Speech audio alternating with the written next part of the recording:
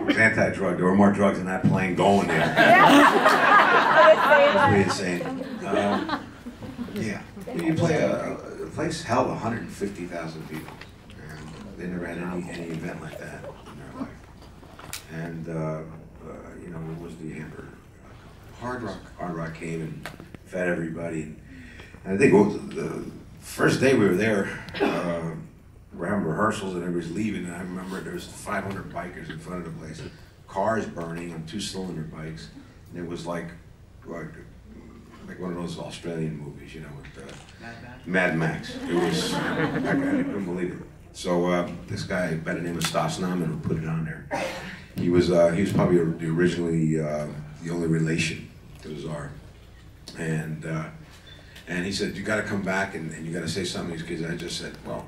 And there's a whole film crew, and we went in the truck, and we said, follow us. And all these 500 took everybody to the hotel, and they just stood in front of the hotel and woke the whole hotel up. And that was the beginning, the first day. Tico used to be a lot different when Wild West.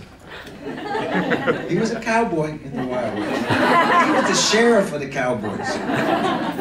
There was crazy, crazy place. It was a crazy time. You know, and as Americans, you guys are from all over the world, but as Americans, we grew up in that time and place with a Cold War mentality, and we were afraid of them. We didn't understand them.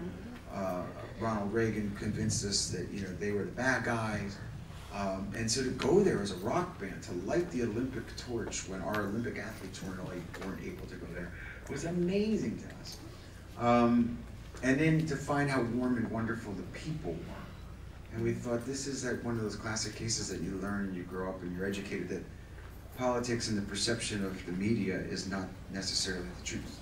These people, like Sting once said, I hope the Russians love their children too. They do. They were great people. They were wonderful.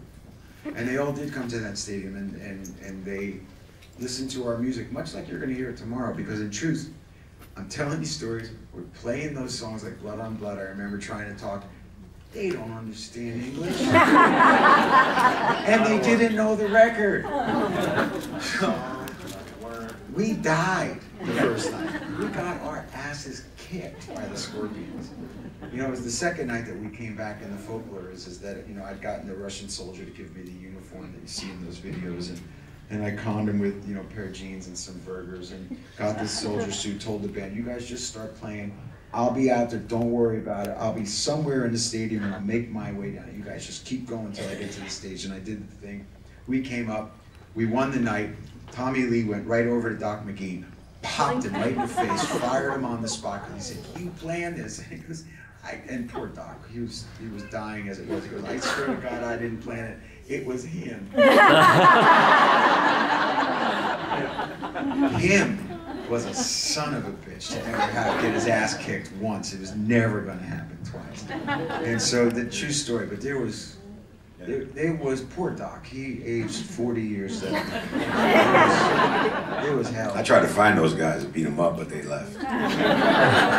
Chasing them. Yeah, it was crazy. We haven't been back since. Still scarred. All right, I think we got time for just one more, and then I want to get down to some pictures. Sorry.